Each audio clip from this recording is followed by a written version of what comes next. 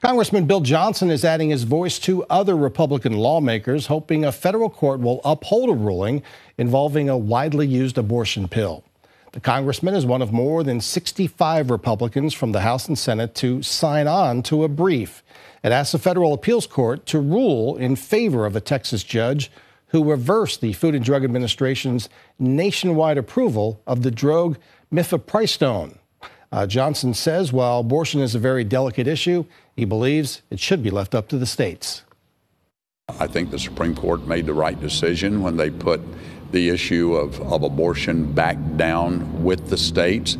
Many people thought that what the Supreme Court did was make abortions illegal. They did not. They simply told the states, it's up to you. The FDA and the Biden administration are appealing the Texas court ruling.